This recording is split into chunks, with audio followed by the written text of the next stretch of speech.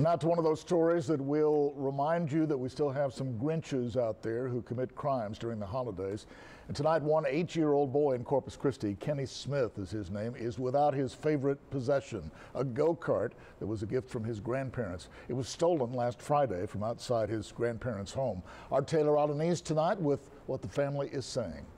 They're taking off now.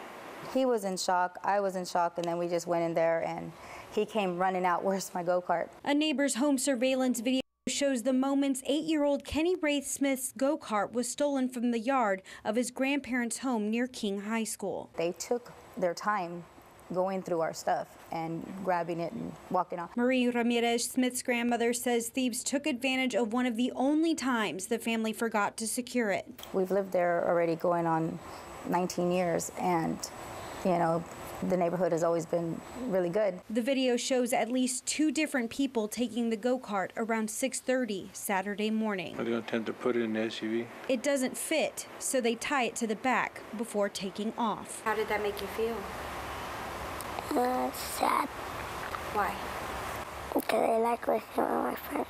Ramirez and her husband say after they found out that Smith was interested in racing, they spent thousands of dollars to buy and fix one up. It's upsetting because, you know, we work hard to get him stuff. We have him in football, we have him, you know, in racing, and something we really wanted for him.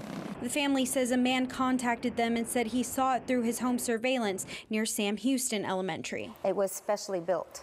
Okay, so it's very rare that there's going to be another one like it. If you may have seen what happened or this go-kart, you were asked to call police. You know, if they want, just drive up there in the middle of the night if they want and just drop it off. Taylor Alaniz.